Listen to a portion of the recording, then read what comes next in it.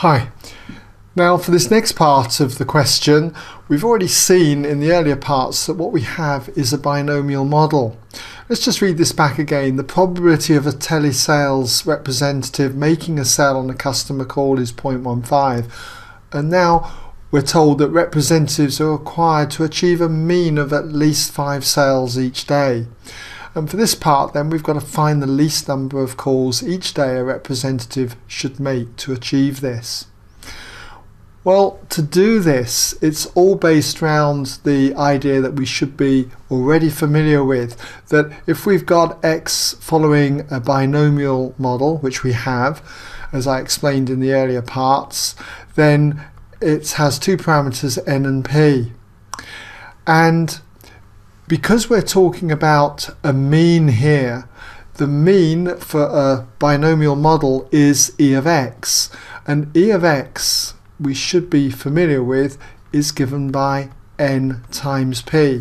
And again, if you're not familiar with these ideas, you can always check them out on my website. I've got plenty of videos on this. Just go under the binomial distribution. So on the basis of this, we can say that since the mean e of x, okay, is equal to np, we therefore know that that mean np, therefore np, has got to be at least 5. So it's got to be greater than 5. Greater than or equal to 5 actually, because it's at least 5. So that means that we can rearrange this for n. N has got to be greater than or equal to 5 divided by p. We don't have to swap this inequality around because p is a positive number. Remember, if you divide by a negative number in an inequality, you have to change the sign. Okay, we can say but p equals 0.15. So therefore, what we have got then is that n has got to be greater than or equal to 5 divided by 0.15.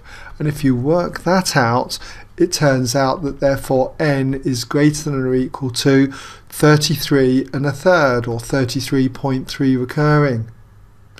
Now n has got to be an integer, a positive integer, so therefore what's the least value that n can be? So I'm just going to come back and say therefore the least value of n must equal 34. Alright?